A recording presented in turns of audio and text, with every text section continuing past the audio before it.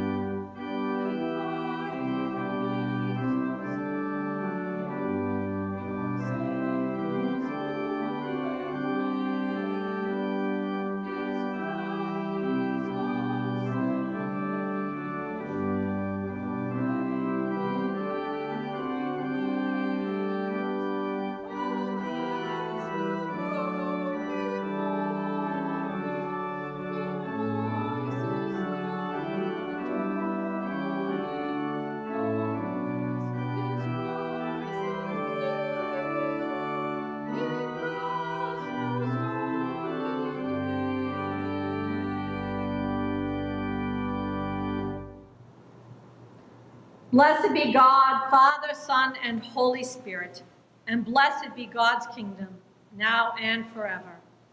Amen. Almighty God, to you all hearts are open, all desires known, and from you no secrets are hid. Cleanse the thoughts of our hearts by the inspiration of your Holy Spirit, that we may perfectly love you and worthily magnify your holy name, through Christ our Lord.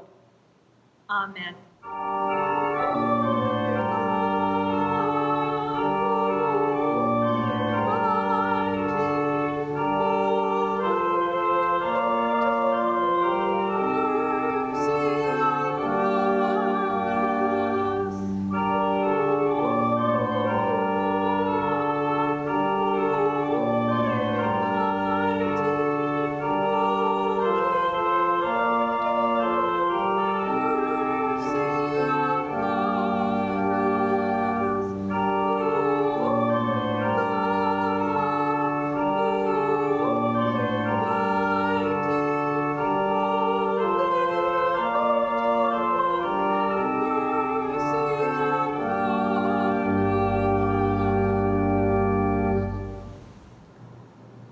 Let us pray together the collect of the day. Merciful God, who sent your messengers, the prophets, to preach repentance and prepare the way for our salvation. Give us grace to heed their warnings and forsake our sins, that we may greet with joy the coming of Jesus Christ, our Redeemer, who lives and reigns with you and the Holy Spirit, one God, now and forever. Amen. This Sunday, we light the second candle on our Advent wreath.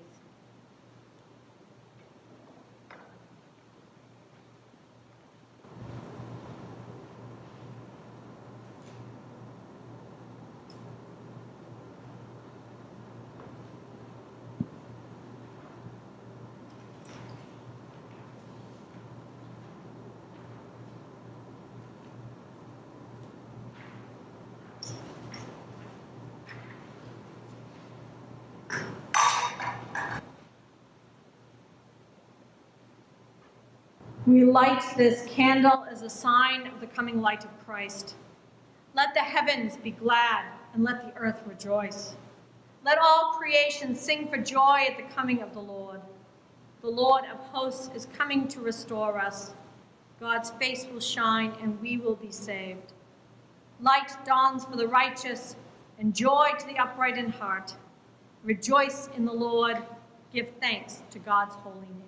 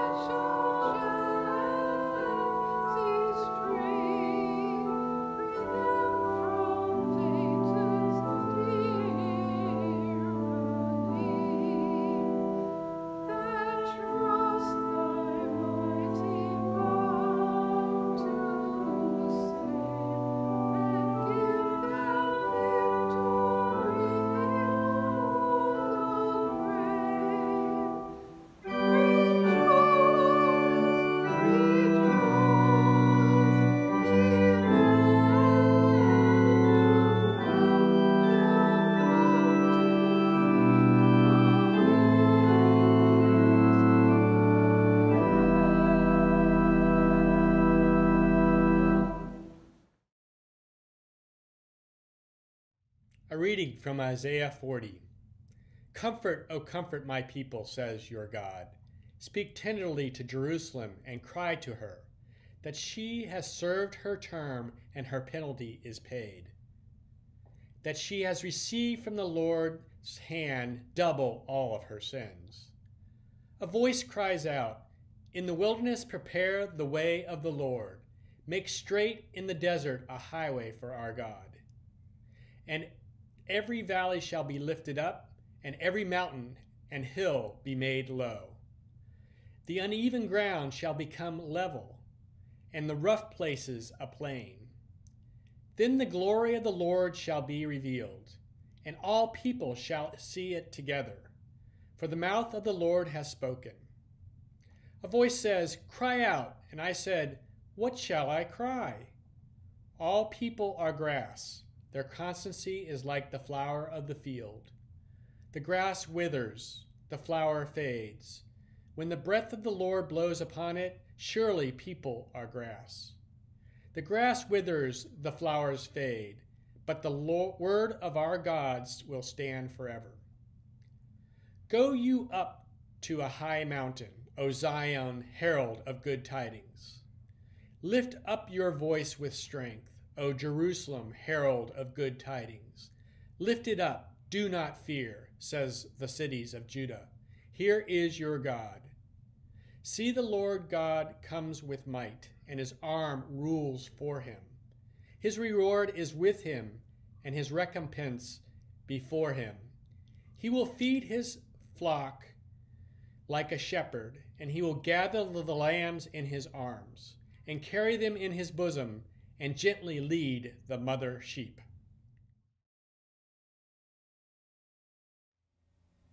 Today's psalm is Psalm 85, verses 1 and 2 and 8 through 13. Please join me in saying this together. You have been gracious to your land, O Lord. You have restored the good fortune of Jacob. You have forgiven the iniquity of your people and blotted out all of their sins. I will listen to what the Lord God is saying, for he is speaking peace to his faithful people and to those who turn their hearts to him. Truly, his salvation is very near to those who fear him, that his glory may dwell in our land. Mercy and truth shall meet together. Righteousness and peace have kissed each other. Truth shall spring up from the earth, and righteousness shall look down from heaven. The Lord will indeed grant prosperity, and our land will yield its increase. Righteousness shall go before him, and peace shall be a pathway for his feet. This week's epistle reading is from 2 Peter chapter 3, verses 8 through 15. Do not ignore this one fact, beloved, that with the Lord 1 day is like 1,000 years, and 1,000 years are like 1 day.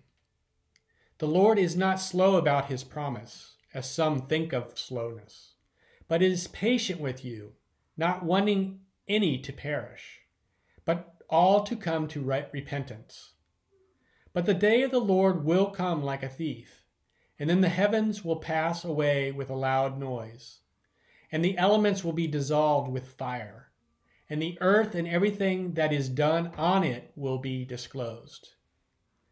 Since all these things are to be dissolved in this way, what sort of persons ought you to be in leading lives of holiness and godliness, waiting for and hastening the coming of the day of God, because of which the heavens will be set ablaze and dissolved, and the elements will be melt into fire.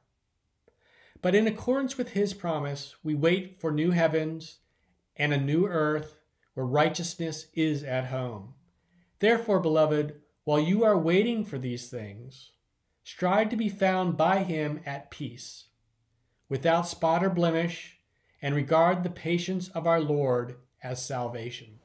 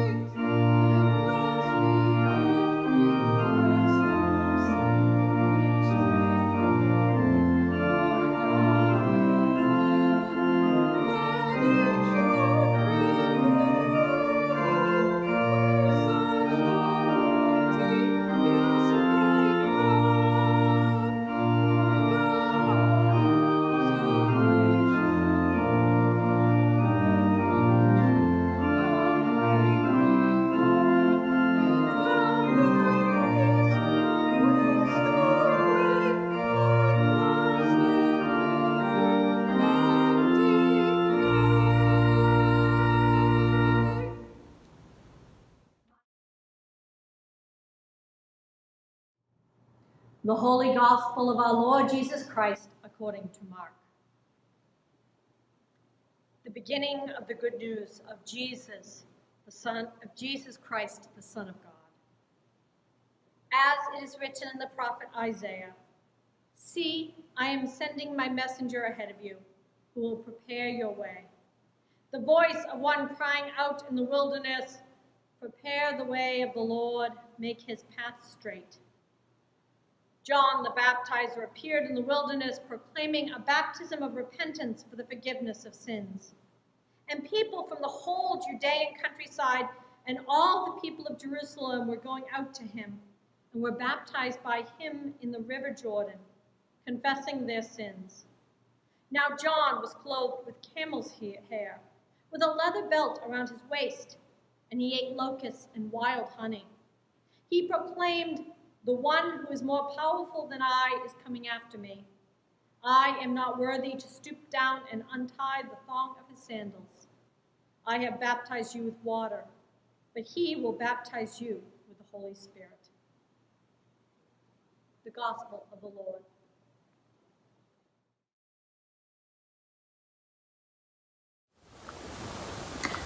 Hi, I'm the Reverend Martha Hubbard, Regional Canon for the North and West region of our diocese, and so pleased to be with you today as your preacher.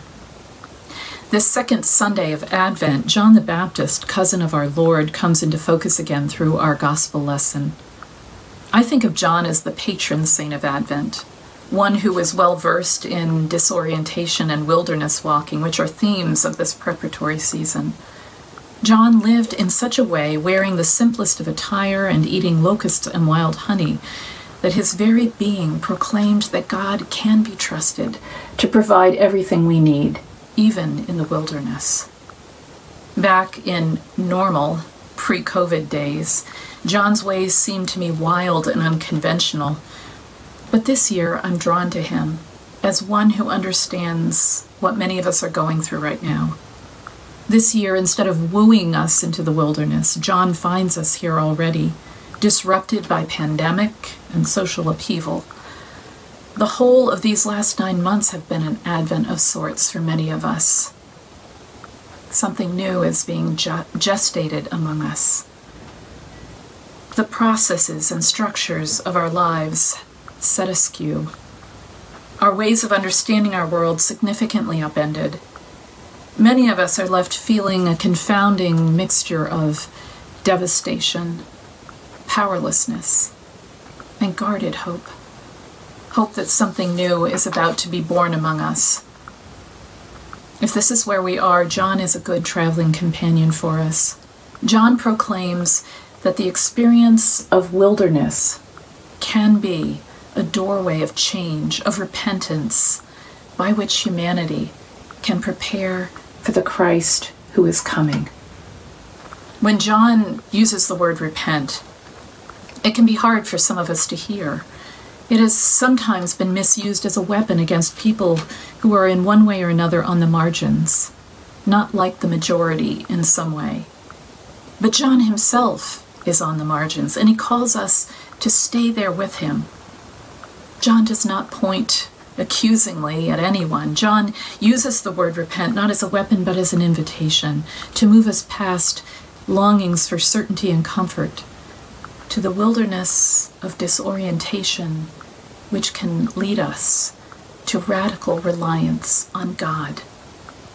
The Greek word for repent is metanoia, which literally means turn around.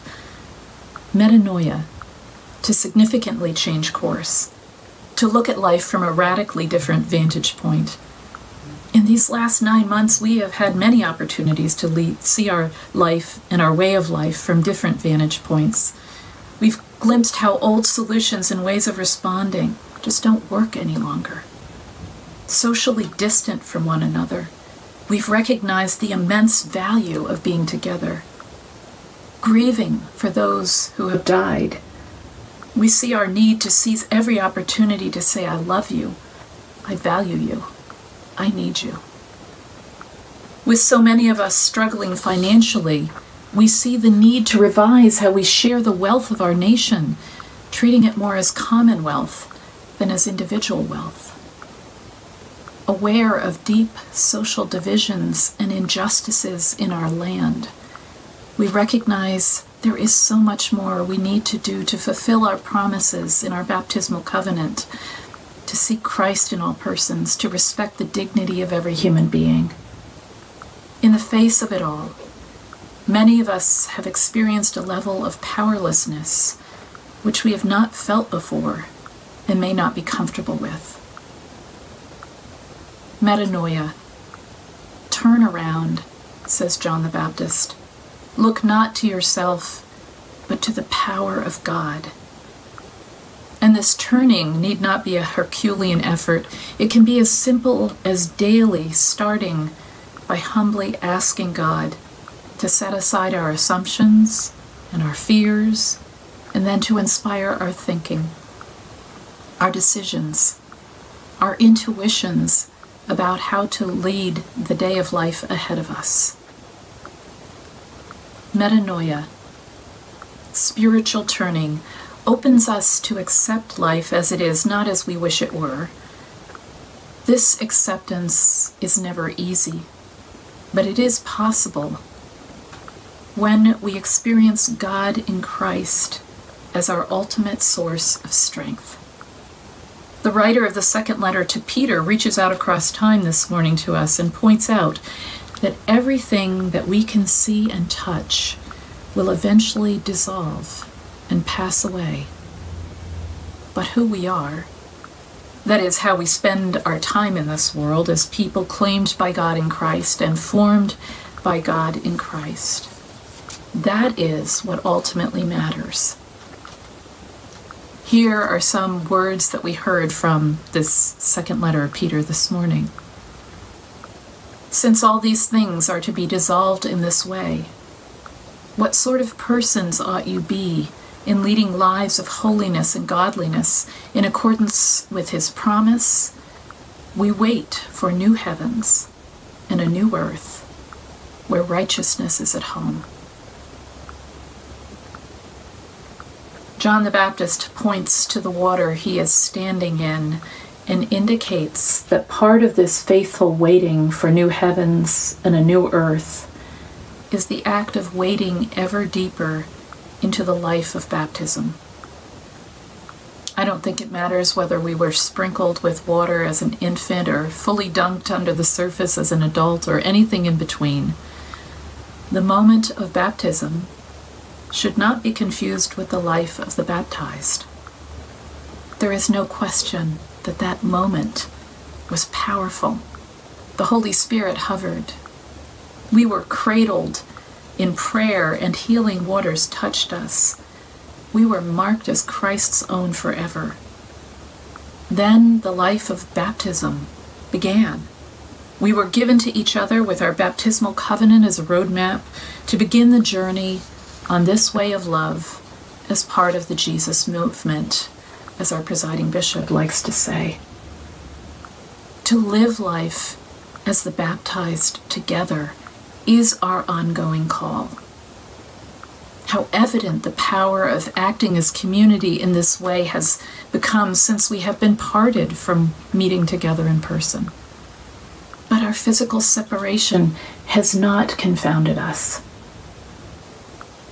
As we gathered in our virtual diocesan convention in early November this year, I listened to the words of our bishops to us and to the many reports of the ministries that we share together in this diocesan community, and I felt so inspired. And as I interact with the lay and clergy leaders of the North and West region of our diocese, I witness time and again that even in these difficult days, there is a strong commitment among us to this way of love. As a church, you, my brothers and sisters, inspire me.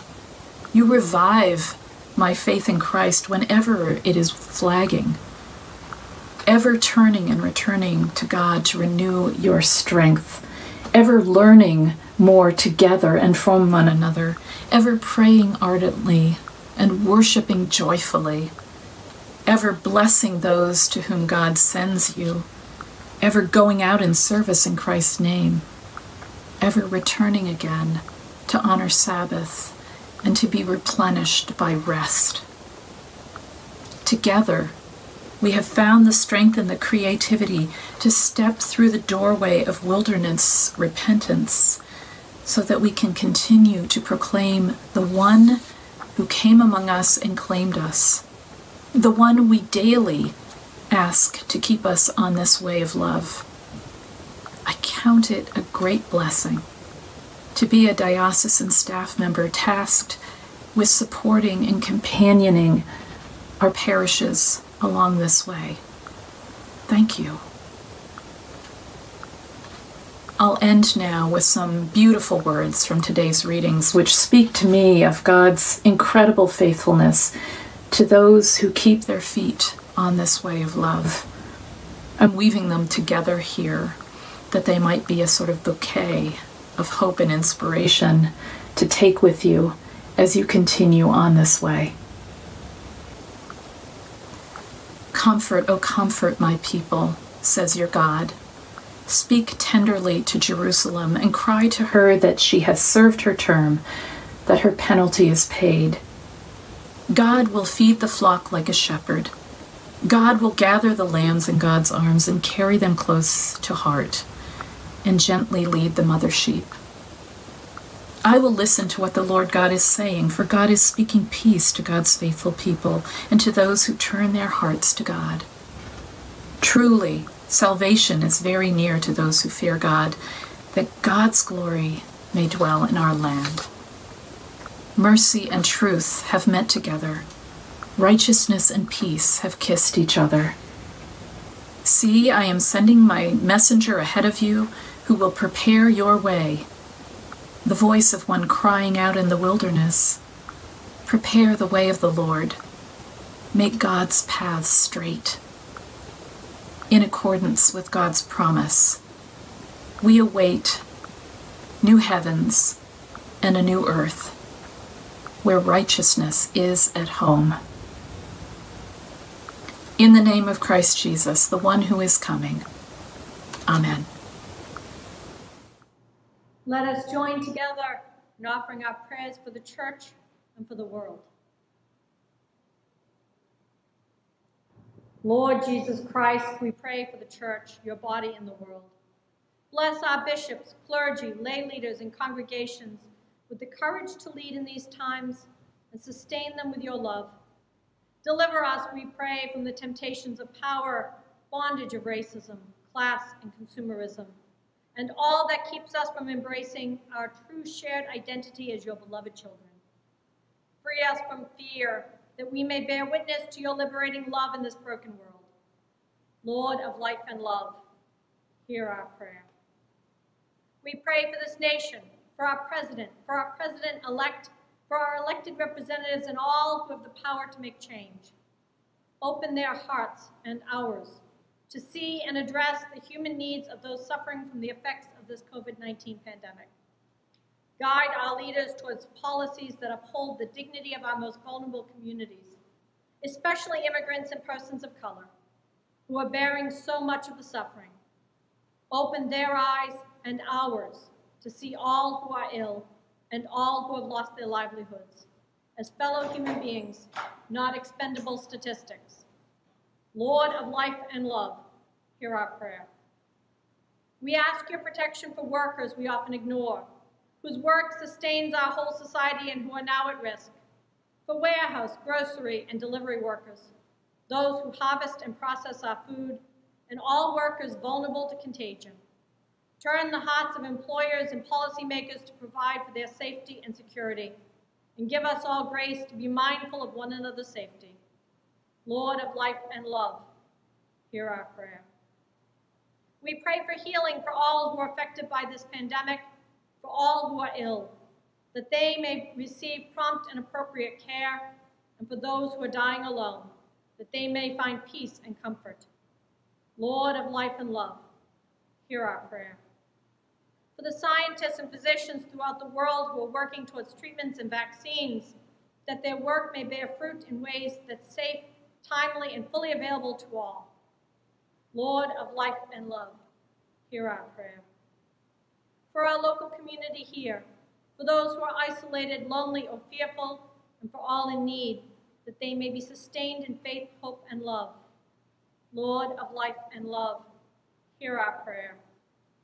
for all who tend to the sick and for their families, especially doctors and nurses and first responders, that they may find continued strength and support, and that they may be protected with needed equipment and needed leave and compensation. Lord of life and love, hear our prayer. For all who have died, especially for those in this time who have died alone, that they may be held in the company of all your saints, and for those who mourn loved ones they have not been able to accompany in their last hours. Lord of life and love, hear our prayer. Almighty and eternal God, ruler of all things in heaven and earth, mercifully accept the prayers of your people and strengthen us to do your will, through Jesus Christ our Lord. Amen. Let us confess our sins against God and our neighbor. Most merciful God, we confess that we have sinned against you in thought, word, and deed, by what we have done and by what we have left undone. We have not loved you with our whole heart. We have not loved our neighbors as ourselves. We are truly sorry, and we humbly repent. For the sake of your Son, our Lord Jesus Christ, have mercy on us and forgive us, that we may delight in your will and walk in your ways, to the glory of your name. Amen. Almighty God, have mercy on you, forgive you all your sins through our Lord Jesus Christ, strengthen you in all goodness, and by the power of the Holy Spirit, keep you in eternal life. Amen. As we come to the time of the Liturgy of the Table, if you have picked up communion wafers this week, I invite you to take those out, to place those on the table in front of you.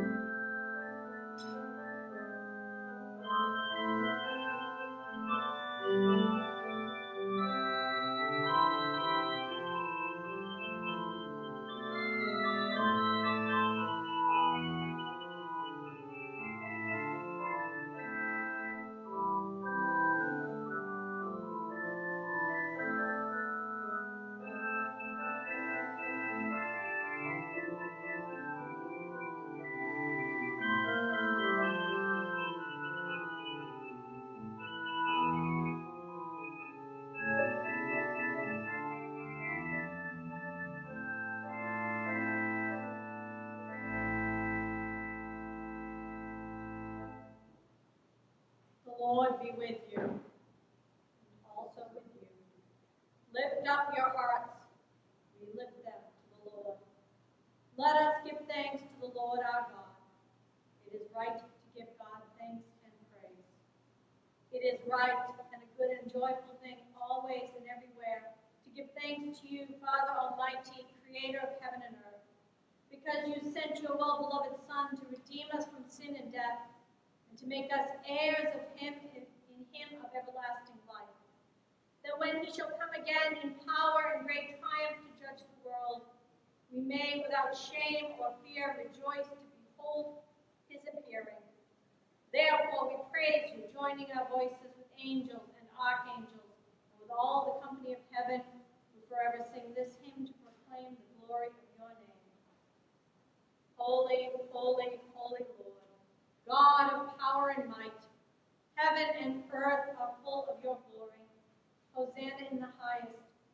Blessed is he who comes in the name of the Lord. Hosanna in the highest. We give thanks to you, O God, for the goodness and love which you have made known to us in creation, in the calling of Israel to be your people, in your words spoken through the prophets, and above all in the Word made flesh, Jesus, your Son. For in these last days you sent him to be incarnate from the Virgin Mary, to be the Savior and Redeemer of the world. In him you have delivered us from evil and made us worthy to stand before you. In him you have brought us out of error into truth, out of sin into righteousness, out of death into life. On the night before he died for us, our Lord Jesus Christ took bread, and when he had given thanks to you, he broke it and gave it to his disciples and said, "Take, eat. This is my body which is given for you. Do this for the remembrance of me." After supper, he took the cup of wine, and when he had given thanks, he gave it to them and said, "Drink this, all of you. This is my blood of the new covenant, which is shed for you and for many for the forgiveness of sins. Whenever you drink it, do this for the remembrance of me." Therefore, according to his command, O Father, we remember his death. We proclaim his resurrection. We await his coming in glory. And we offer our sacrifice of praise and thanksgiving to you, O Lord of all, presenting to you from your creation this bread and this wine. We pray you, gracious God, send your Holy Spirit upon these gifts, that they may be the sacrament of the body of Christ and his blood of the new covenant. Unite us to your Son and his sacrifice, that we may be acceptable through him, being sanctified by the Holy Spirit. In the fullness of time, put all things in subjection under your Christ, and bring us to that heavenly country where, with all your saints, we may enter the everlasting heritage of your sons and daughters. Through Jesus Christ our Lord, the firstborn of all creation, the head of the church, and the author of our salvation. By him and with him and in him, in the unity of the Holy Spirit, all honor and glory is yours, Almighty Father, now and forever. Amen. And now, as our Savior Christ has taught us, we are bold to say, Our Father, who art in heaven, hallowed be thy name. Thy kingdom come, thy will be done, on earth as it is in heaven. Give us this day our daily bread, and forgive us our trespasses as we forgive those who trespass against us. And lead us not to temptation, but deliver us from evil. For thine is the kingdom, and the power, and the glory, forever and ever. Amen.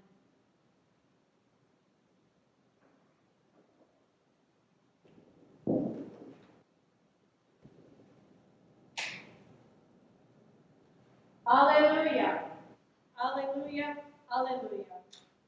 Christ our Passover is sacrificed for us. Therefore, let us keep the feast. Alleluia. These are the gifts of God for the people of God. Take them in remembrance that Christ died for you, and feed on him in your hearts by faith and thanksgiving. At this time, if you have communion wafers, I invite you to go ahead and partake of communion, to eat those wafers now as we will here in the church. If you don't have wafers, go ahead and pray the prayer of spiritual communion, which is printed in your bulletin.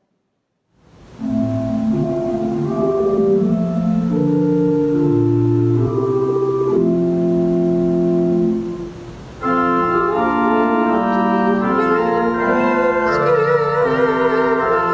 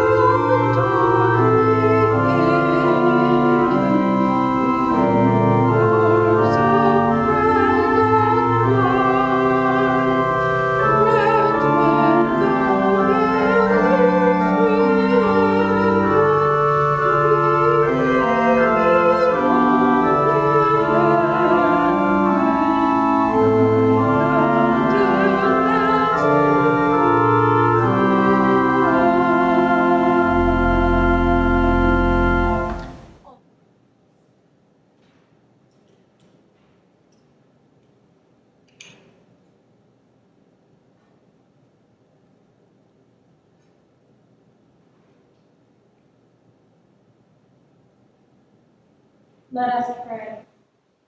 Eternal God, Heavenly Father, you have graciously accepted us as living members of your Son, our Savior, Jesus Christ. And you have fed us with spiritual food in the sacrament of his body and blood. Send us now into the world in peace, and grant us strength and courage to love and serve you with gladness and singleness of heart. Through Christ our Lord. Amen. The peace of God, which passes all understanding, keep your hearts and minds in the knowledge and love of God and of his Son, Jesus Christ our Lord. And the blessing of God Almighty, Father, Son, and Holy Spirit be among you now and remain with you always. Amen.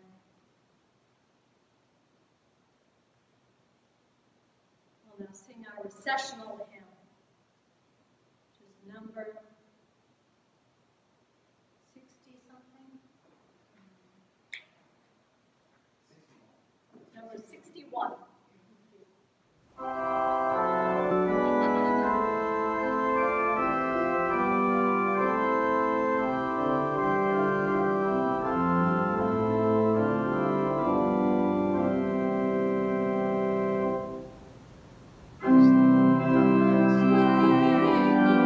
Voice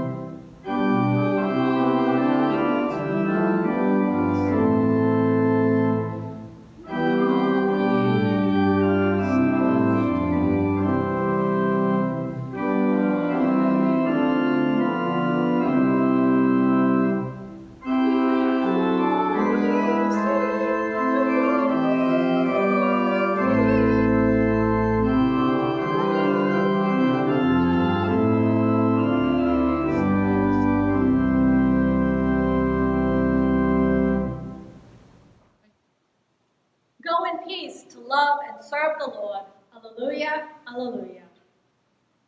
Thanks be to God. Alleluia, alleluia.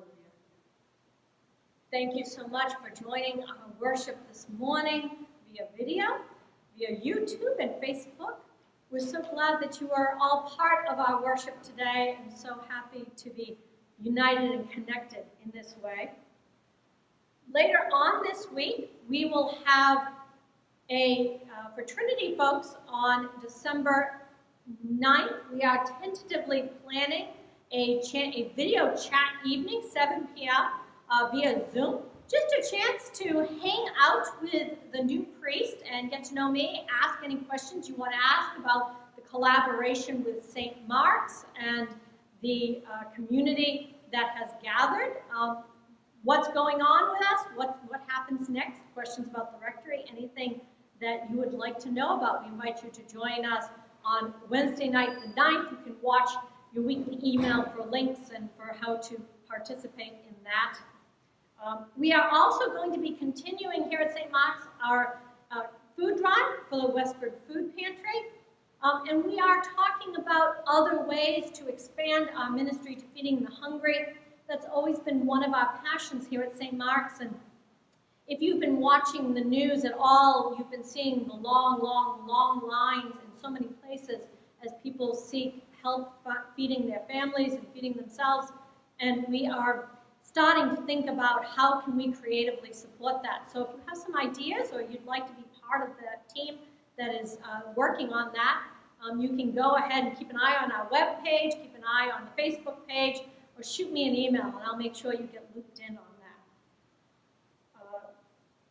We are still, as we come forward and start looking towards Christmas Eve, we are going to need some help with worship. We are planning to try something brand new on Christmas Eve. We are going to do a parking lot drive-in worship.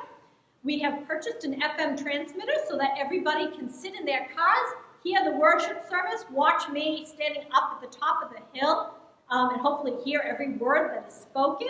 You're going to be invited to sing carols because, hey, if we're all contained in our own cars, we can sing as much and as joyously as we like. And we will be doing that. In order to make that happen, though, it's going to take some extra help. So if you are somebody who might be willing to lend a hand on Christmas Eve, please let me know, because we're sure going to need the extra help. This afternoon at 1 p.m., we're going to be doing some caroling on the back lawn. We're going to be spaced 20 feet apart by household, but I hope a lot of you will come because we've got some mics we're going to set up, and we're going to see if we can't record some carols for our Lessons in Carols online service for Christmas Eve. If it doesn't work out, the worst thing that'll happen is we'll get a chance to be together, well-spaced, and sing some Christmas carols as we continue to look forward to Christmas during this Advent season. Thank you for being with us. Please do check your bulletin and your emails for other events that may be coming up during this coming week, and have a wonderful week.